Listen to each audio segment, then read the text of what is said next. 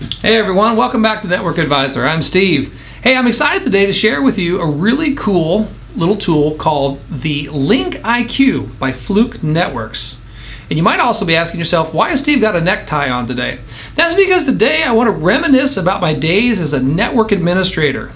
And as such, some of the headaches that I used to go through managing the cabling infrastructure or the network plant.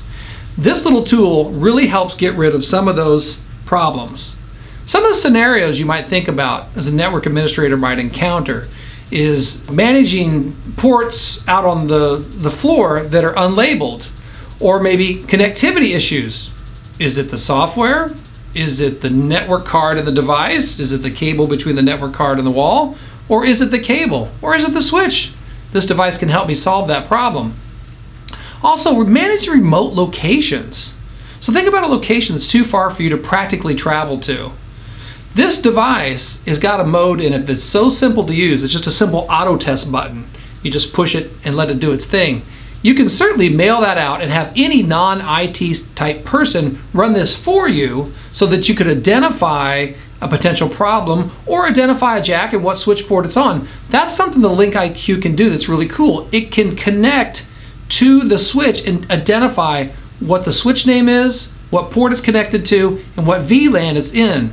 That's huge when you're trying to identify a port location and make the necessary provisioning changes that you need to from the remote end. Also, there's power over Ethernet. You think about all these devices now that need PoE, access points and cameras, but they all draw different what are known as classes of power.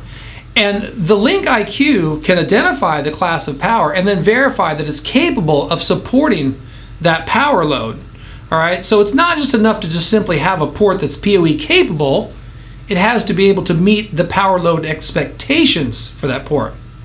All right, all those things I just listed, I'm going to go into a little more specifics, demonstrate the product, let you see how easy it is, and kind of show you a little more in detail how it can solve these headaches and possibly help you justify the return on investment for such a tool. All right, let's get started. Okay, network administrator scenario number one, the mystery jack. So this is a wall outlet in an office. It's Friday afternoon, and I've just been informed by my boss that there's a VIP employee moving into this office on Monday morning, and I need to have it ready to go. Now, do I have time to call the cable vendor? And do I have any markings on this jack? No, thus the mystery jack.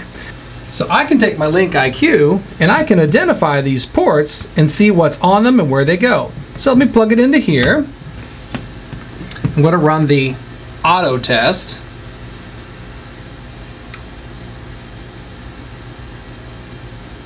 Looks like this is connected to a switch called CAT3560. It offers 10 base T and 100 base T, and it's on port 23. Well, this is great. So now I know what switch this is on and what port it's on. I should be able to work backwards and find out exactly where this is, or if this switch is good enough for what I need, I can just have the switch provisioned appropriately for the new person starting on Monday. But let's go further. Let's see what these other jacks do. Let's go to this one. Run the auto test. So this is telling me that it found a cable that's 98 feet long. There's no remote ID, meaning there's nothing plugged in the other end to help do additional diagnostics. And there's no switch on this. Okay, that's good to know. And there's also a way I can actually use this device to help ID this cable in the wire closet, but we'll get to that later. Let's check the next jack.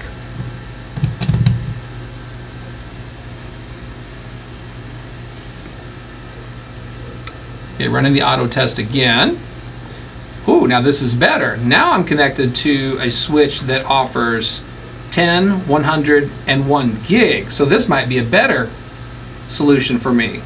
I can also, again, see what the name of the switch is, BLFL WR01. I can see exactly what port it's on, which is great. Because if the switch is fine, I can just have the switch person reconfigure the port appropriately. Or at the very least, I should be able to work backwards, and I should be able to look at something that tells me where that switch is in what wiring closet, and then just work backwards to find the patch panel. And moreover, I can see that it's got PoE because it's testing the PoE down here on the bottom half of the screen. So that's good to know too, because this new person might need to have a voice over IP phone, which would need power over Ethernet. Okay, great. All right, network administrator headache number 2, dealing with intermittent problems or complete failure of remote power over Ethernet devices. And there's a lot of points of failure. There could be the switch, the cable, there could be something wrong with the device itself. Well, before you immediately start working with the manufacturer's support to try to identify whether the device is having issues, don't you want to make sure that the power over Ethernet and the cable are good? So in this instance, what I need to know for sure is that the power over Ethernet that's being supplied for my device is in fact what the device requires. All power over Ethernet is not created equal. There's different classes of power over Ethernet, meaning different wattages. There could be 13 watt, 25, 51, 70, etc. And then there's also different standards. There's 4-wire and 8-wire. So my point is, before you start immediately going to the vendor to find out whether or not there's something wrong with the device, at least make sure that you know what's going on, what's coming out the end of the wire.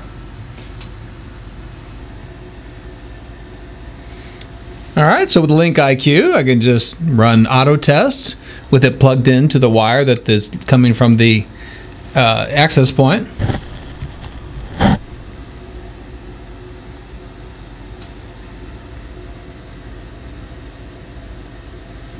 You can see down here it's running the power over Ethernet portion of the test.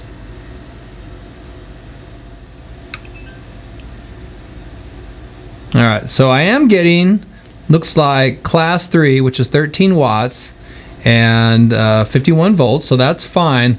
But it is only 4-wire. Now this, in reality, this access point probably runs fine on either 4-wire or 8-wire. My point is being able to use a device like this to pinpoint whether or not what is required by the device is being supplied in reality. This can save a tremendous amount of time before you get on the phone to support for that device manufacturer and spend 2 hours troubleshooting whether the device is any good.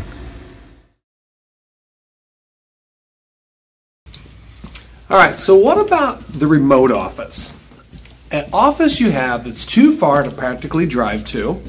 There's no qualified IT staff at that location, and you're trying to troubleshoot a problem with no remote visibility. You've got a PC or a piece of equipment that can't connect, and you're trying to troubleshoot over the phone. It can be highly frustrating.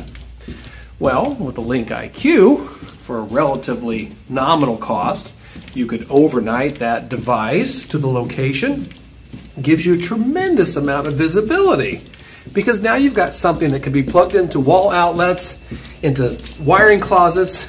It's super simple to operate, and the person can read to you what's on the screen.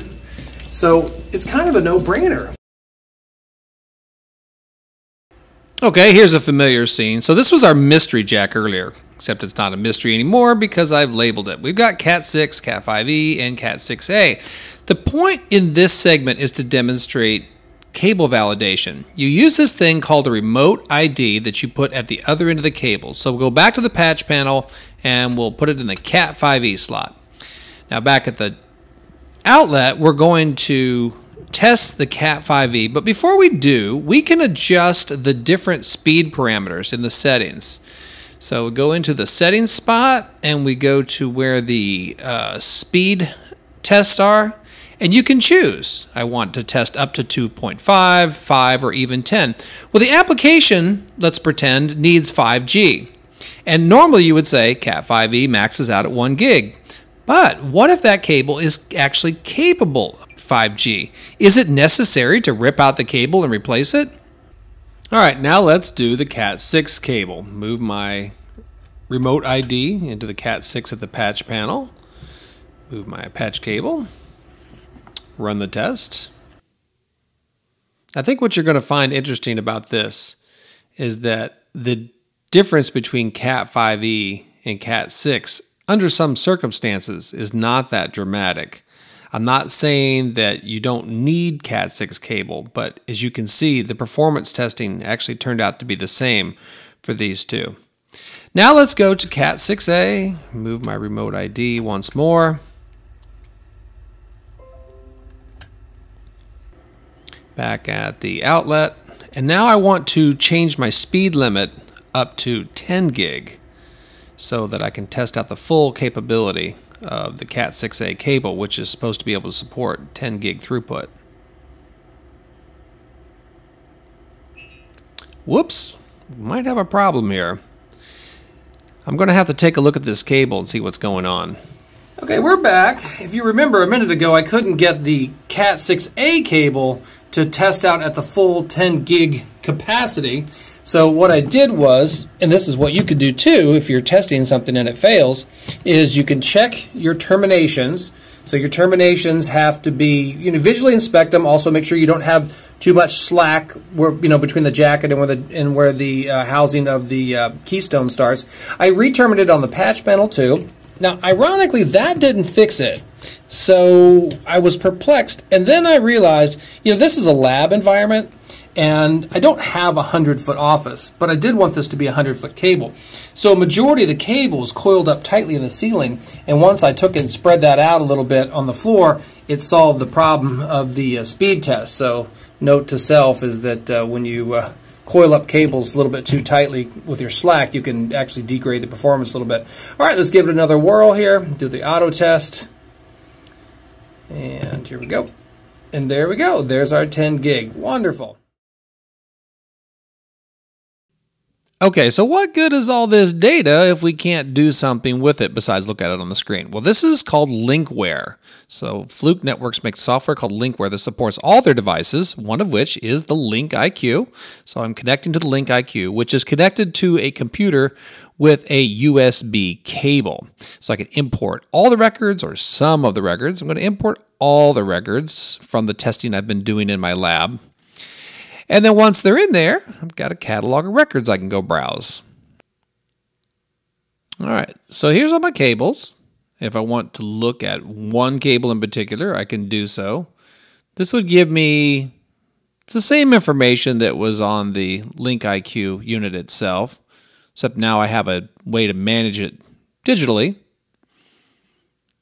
The other thing I think is cool is that you can modify some of the metadata fields. You can down here and click on properties, and so you can see all these different things I could modify or leave notes. So if there was something particular about a location you wanted to make a notation about, you've got that option. Anyway, so that's called linkware, and you can download that for free.